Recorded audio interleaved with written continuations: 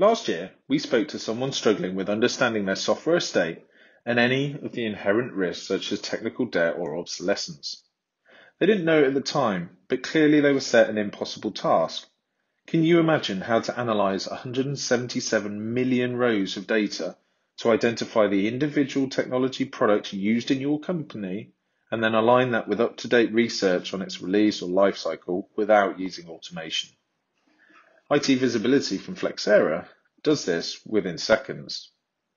The solution processes your discovery data in near real time and aligns it to the world's largest technology catalog, Technopedia.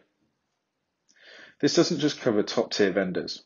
IT visibility provides clean and enriched information for any software you are using or want to use. You can see here a long list of manufacturers in our demo environment.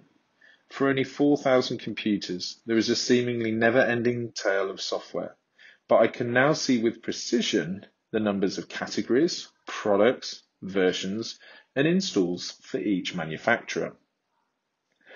On a day-to-day basis, people tell me they are tasked with standardizing their software estate, but are incapable of uncovering overlapping tools and wasted spend.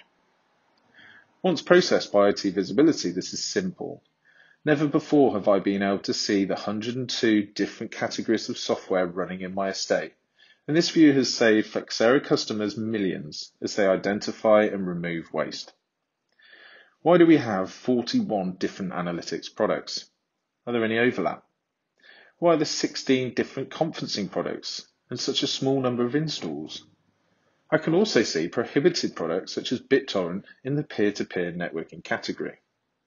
Thankfully, I now have information though, which I can use to drive decision making. Customers tell us having a view of version sprawl helps them to understand technical debt. Sometimes it highlights bad technology governance, such as having 55 different versions of Firefox. Now that's crazy and it's likely to expose us to countless vulnerability risks. But version sprawl might also help us understand our landscape in terms of upgrades, backwards compatibility, or code changes within in-house systems, such as the 37 versions of Node.js. As with any of these reports, drill down is available to be able to see the underlying system details. As mentioned, we speak all the time to organizations who are worried about obsolescence. They know their estate is aging, but they don't know by how much or where to start reducing their risk exposure. Driving into the reporting within IT visibility shows me there are 1,463 versions that are out of support in my environment. Technopedia research captures lifecycle dates published by manufacturers.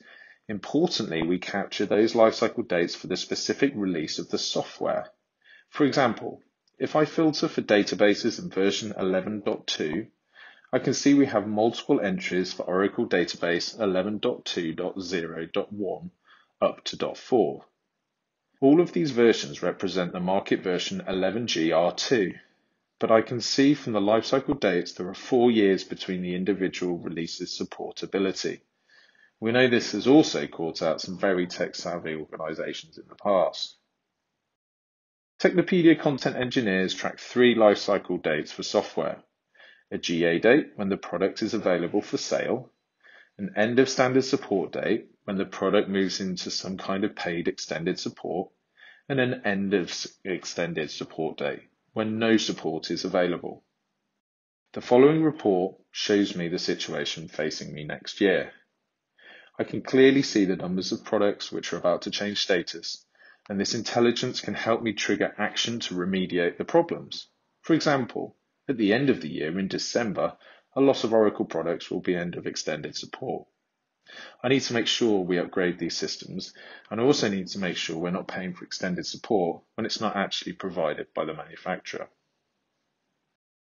I've shown you how IT visibility can provide clean, consistent information about software assets, which has been enriched with key data points such as category and lifecycle. The discovery data has been transformed into information that can be used to help inform decision-making about your software estate.